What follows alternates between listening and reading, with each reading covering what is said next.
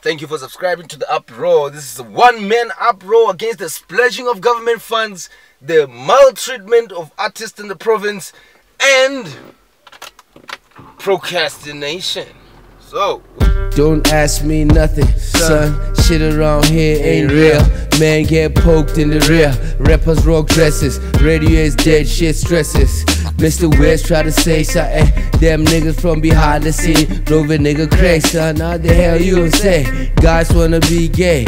I guess being straight ain't cool, hey? We on the flip side. The world is round. The savior gon' come from beneath the ground. Wearing a Levi's crown, Gucci King, Prada shoes, skin tone on the Tony Ray hue. Devil wears Prada. I'd rather be seen running around in a loincloth, spears and shield. Back to that natural force field. You know what we niggas did when it's time to make the post. So yeah, every morning I come here at work. I start my day by just checking out stuff on the internet, and this is the humble office that has just kept me going. Trying hard to be an artist, trying hard to like explore this concept of drama in even though it's so difficult sometimes, you know, to find yourself doing what you love doing.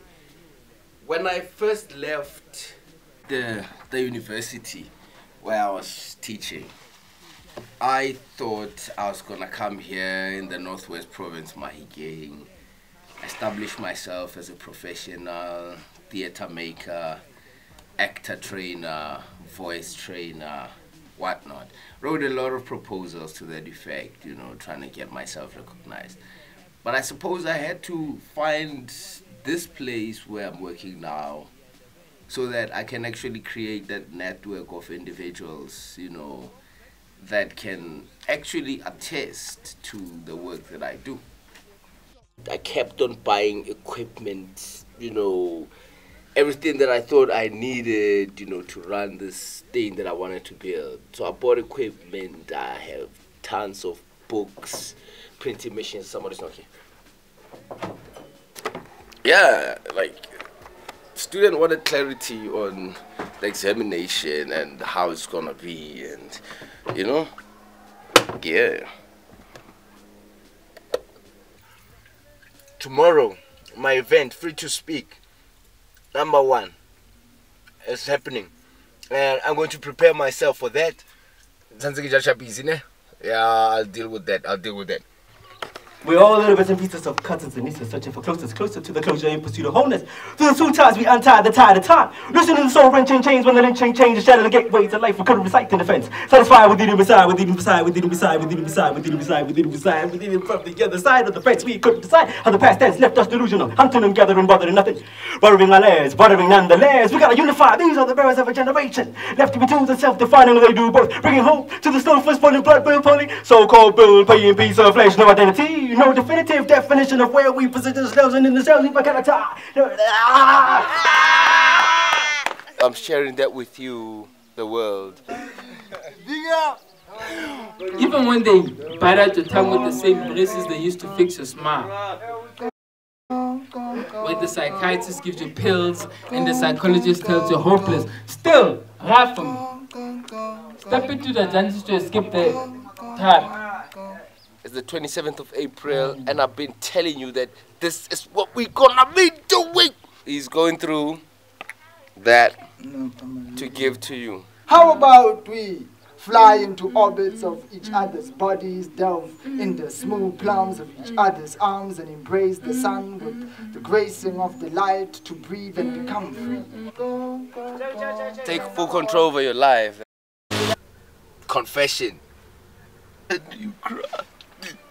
Oh my God.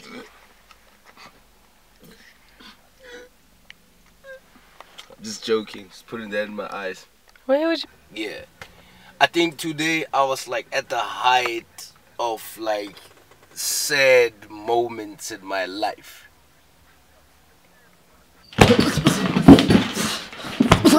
Wait again.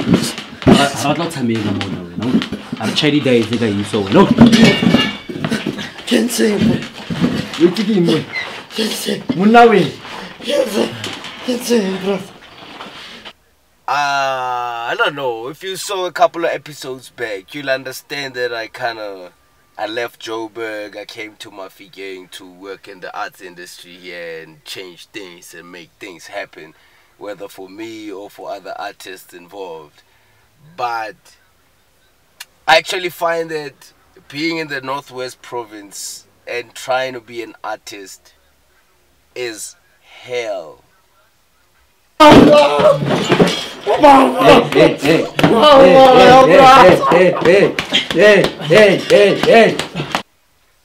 You feel like you're not an artist at all when you're done here. You actually feel like, you know, you're a problem to some people. They actually want to make you a problem. And you find that now your experience completely shifts from being an artist to being a paper smuggler, a paper pusher, some shit like that. You know, you cease being creative. And I think when you're not creative anymore, that's the death of you. You know what I mean? That's the death of you. And I didn't sign up for this, man. Art just changes randomly. It now stops being that thing that you love. It becomes a prison. It becomes that thing that you don't want to see yourself doing. So today was so terrible. Artists need to know how to do some administration and whatever. But today was the worst. I'll try like put it into perspective, but it was just terrible. Hey, How are you? It's terrible, baby. What's up? Let me just kill this. Talk to you later.